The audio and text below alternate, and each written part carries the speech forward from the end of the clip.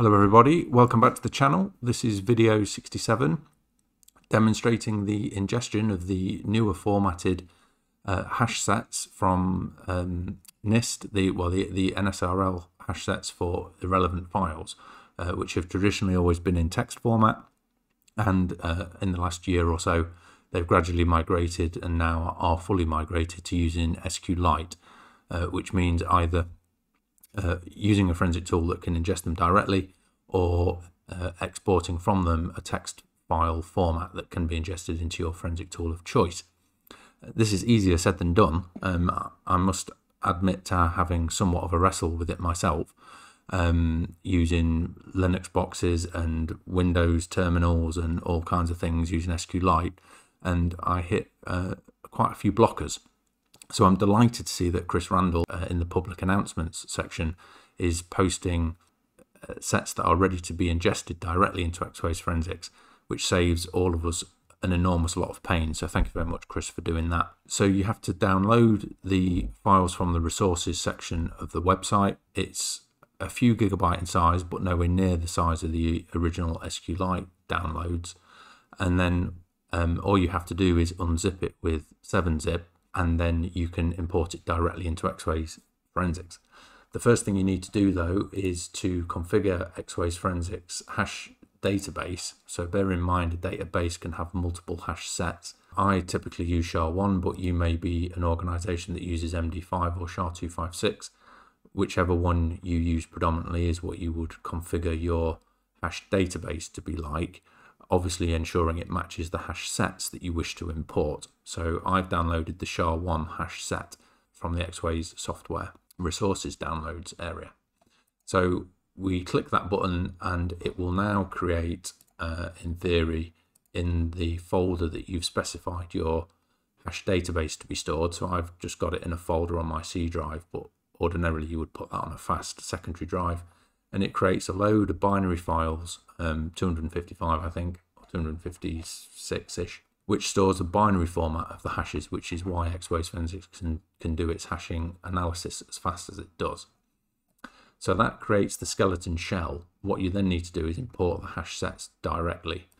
So when you click the import button, these are my downloaded hash sets that have been extracted from the zip.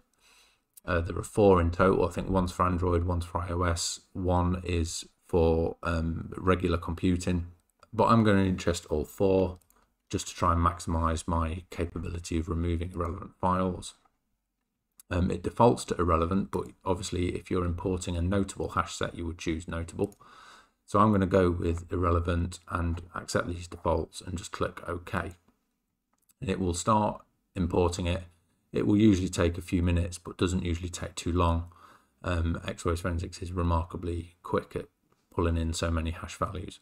But I'll pause it while it does that anyway, and I'll be back in a moment. Okay, so once it's finished ingesting, you end up with these here, and it obviously flags to you that these are hash sets that are irrelevant within your hash database. Specific reference to the fact that this is a SHA-1 database. Those binary files that I told you about earlier, they'll now be full of those hash values, which we can now use within our case. So if I now refine the volume snapshot of this particular case, and I choose compute hash, obviously you choose the right hash algorithm to suit your hash database, and you tick this box here. You can match against multiple databases if you wish. And I'm going to have these other tick boxes selected, which I would typically do for most things. And if I now click OK to that, it will come up with this saying basically which hash sets do you want to use for matching against your data. So I'm going to choose all of them because there could be data in here from, some Android stuff potentially, or it could just be computer stuff, whatever. So I'm going to go OK to that, and it asks me for which forensic images or what evidence objects I want to run it against. So there's only one, so that's the one I'm going to run it against. And it will go off and do its thing. Okay, so the operation is complete.